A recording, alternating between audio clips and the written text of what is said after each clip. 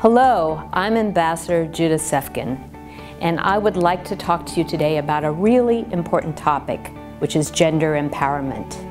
Today, March 8th, is International Women's Day. This day, which is marked all around the world, including in the South Pacific, is a call to action for the advancement of women. And the theme for this year's International Women's Day is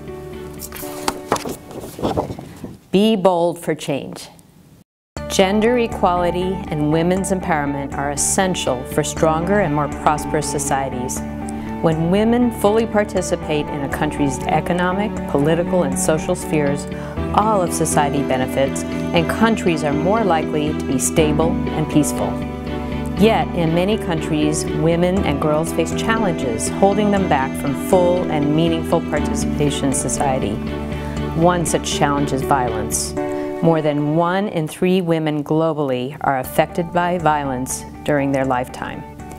This needs to stop, and we all, men and women, government and civil society, have to work together toward this goal.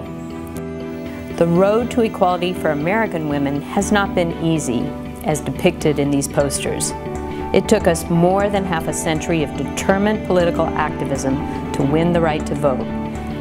That was in 1920, when finally, through the 19th Amendment to the Constitution, the right for women to vote was granted throughout the United States. When I joined the United States Department of State, there were just a handful of women in leadership positions. I am proud to say that while not perfect, our diplomatic corps and our society in general are now much more harmonious and balanced in that regard. A lot of progress has been made in many other countries around the world to ensure women's rights, but there is still much work to be done. Later this month, Secretary of State Tillerson will host the ceremony where he will honor 12 women of courage from around the world for their work in advancing human rights and advancement of women and girls.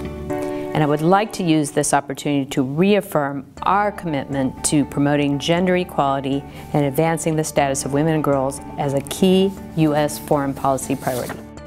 Happy March 8th, everyone.